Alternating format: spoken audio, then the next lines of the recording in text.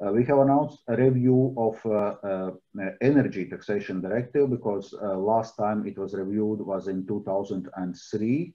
And indeed, there are many modernizations which would be needed to ensure more effective taxation of fossil fuels. So, review of energy taxation directive.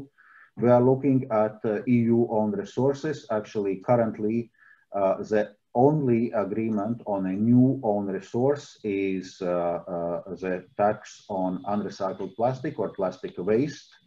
But certainly one can look more in the direction of natural resources taxes. So clearly the taxation will also have a role to play here.